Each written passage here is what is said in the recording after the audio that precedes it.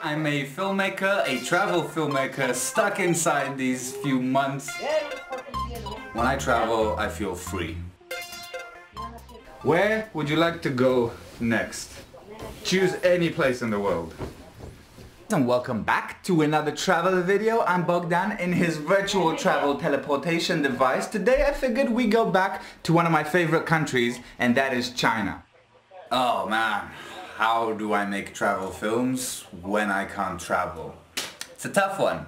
Well, obviously, the first instinct is to revisit footage that I've saved. Maybe I can film myself here in front of the wall. I'm really playing with a green screen right now.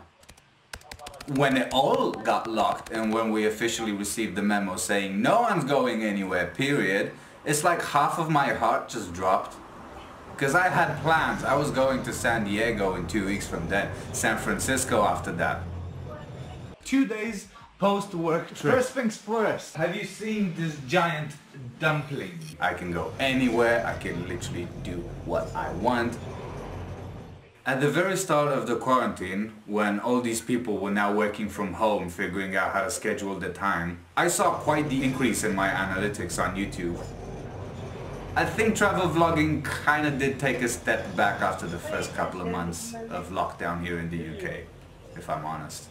But I'm sure that it'll pick up again immediately as people will be able to travel again. Let's take off! I'm pretty optimistic that things will kinda come back to what we're familiar with. Flying will still be the same in principle, traveling will still be the same. I don't think travel vlogging will see the end of days after this, no, not by a long shot. I'll see you on the next trip. Later!